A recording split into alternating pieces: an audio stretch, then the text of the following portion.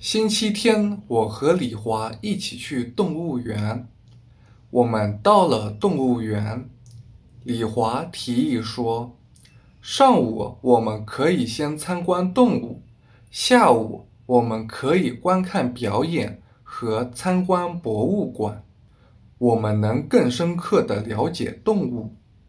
我觉得他的建议很棒，我同意了他的建议。我们进入动物园，我们先看到的是大熊猫。李华告诉我，大熊猫是中国的国宝动物，大家都很喜欢它们，因为它们十分可爱。我点了点头，我感到十分骄傲。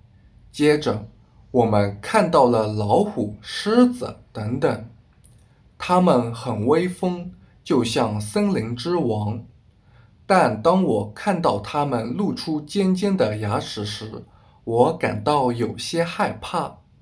李华安慰我说：“你不要害怕，它们出不来的。”紧接着，我们看到了大猩猩，大猩猩在吃香蕉。李华告诉我，人类是由大猩猩进化出来的。我感到很震惊，我终于明白为什么大猩猩长得和人很像了。之后，我们看到了长颈鹿，饲养员对我们说，你们可以拿树枝喂这些长颈鹿，它们很喜欢吃叶子。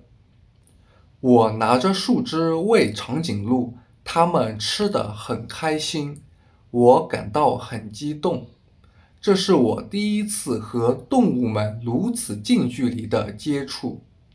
上午的最后一站，我们去参观了鸟类。我们看见了许多鸟，比如鹦鹉、白鸽和孔雀。我最喜欢孔雀，因为它们的尾巴十分漂亮。李华最喜欢的是白鸽，因为他认为白鸽象征着和平，他希望世界和平。下午，我们去了海洋博物馆，我们看见了鲨鱼、海龟、水母等等。鲨鱼有着锋利的牙齿，它们游动的速度非常快。海龟和鲨鱼相反，海龟身上背着重重的龟壳，它们游动的速度很慢。水母是我最喜欢的海洋动物之一。有些水母像蘑菇一样，有些水母会发出光，另一些会变化出不同的颜色，我认为十分好看。我们在海洋博物馆内学习到了许多新知识。最后，我们看了海豚表演。海豚十分灵活地在水里游泳，它们用鼻子相互传球。